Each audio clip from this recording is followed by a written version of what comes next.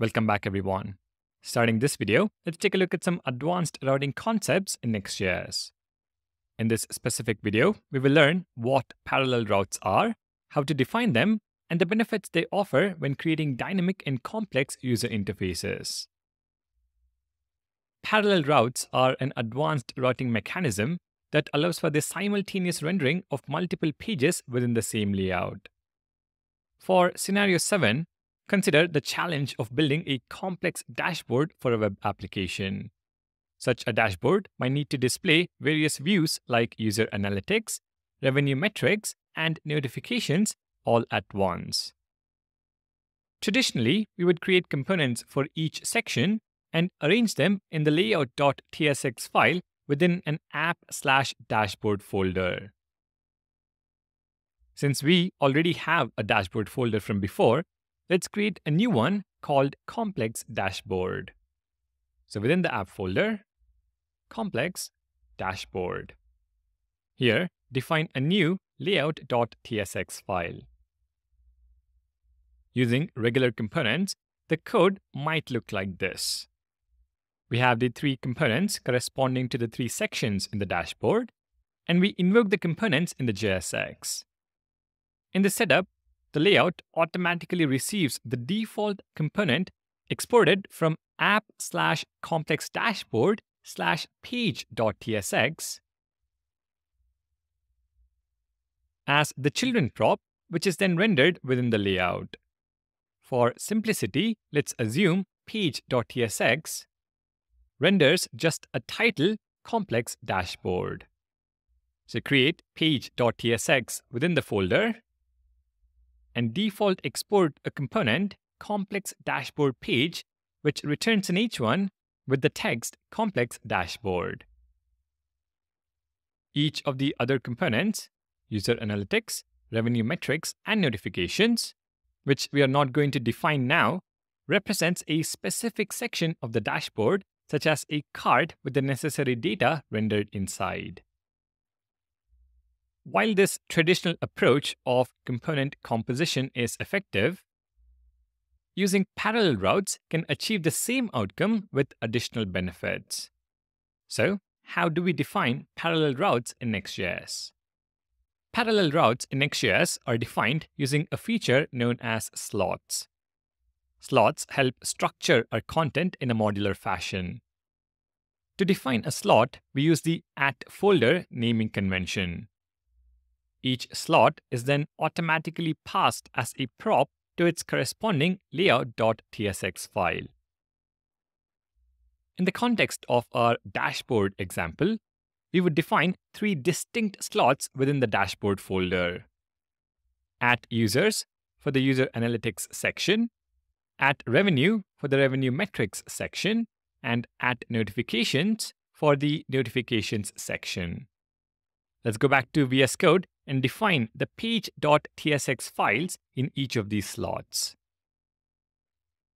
Within the complex dashboard folder, create a new folder, @notifications, and within the folder, create page.tsx.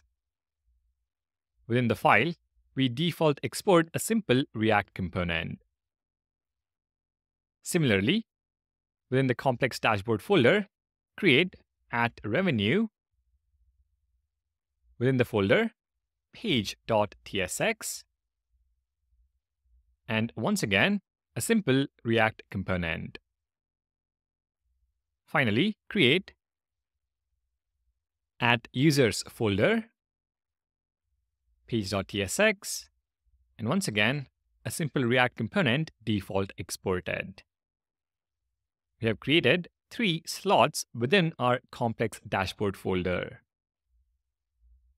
Now each slot is automatically passed to the layout.tsx file component as a prop, which we can then use to structure the dashboard page. We will remove the three imports, the invoked components, and instead destructure users for the users slot,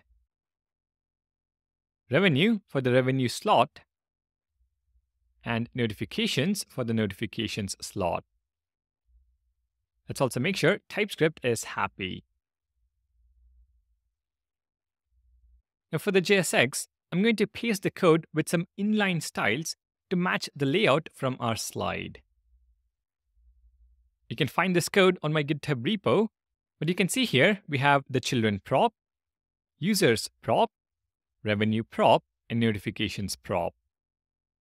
I will also create a card component to wrap each of the 3 slots we have just created. In the source folder, create a new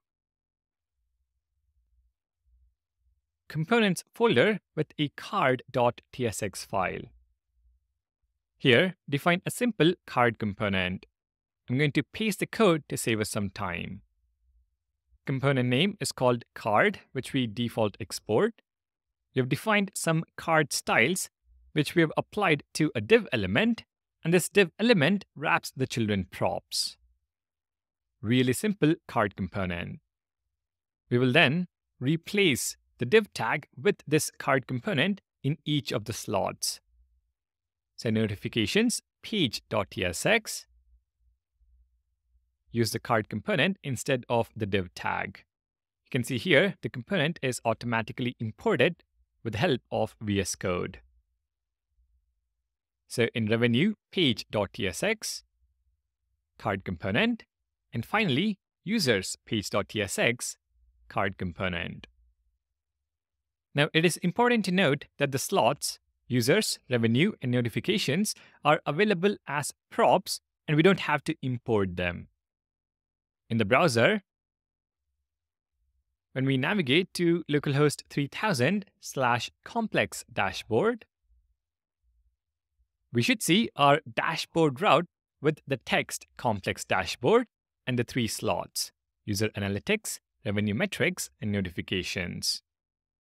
It is also important to note that slots are not route segments and do not affect the URL structure. If you navigate to complex dashboard/users or @users, we don't see the user analytics page. Instead, we have 404 page not found.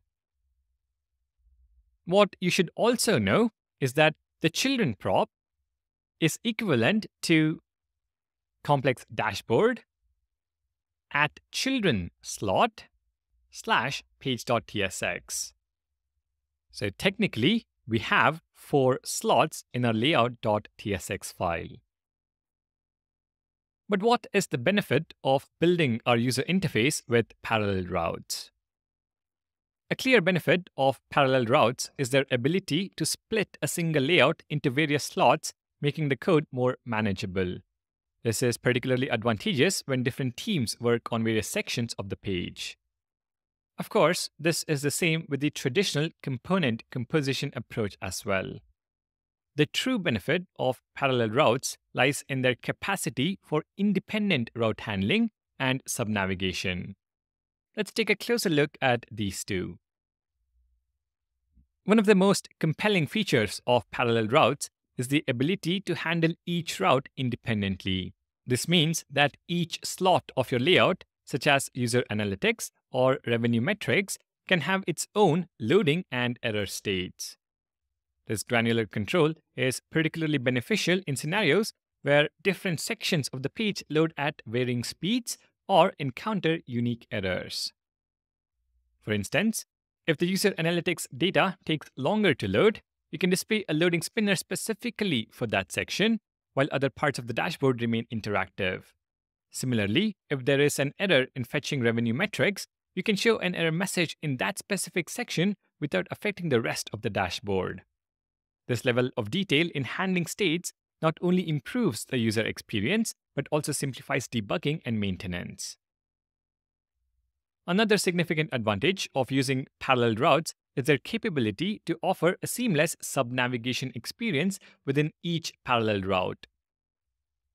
Each slot of your dashboard can essentially function as a mini application, complete with its own navigation and state management.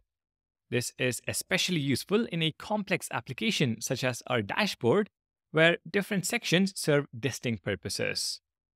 Imagine each section of your dashboard, be it user analytics, revenue metrics, or notifications operating as a standalone entity. Users can interact with each section independently, applying filters, sorting data, or navigating through pages without affecting the state or display of other sections.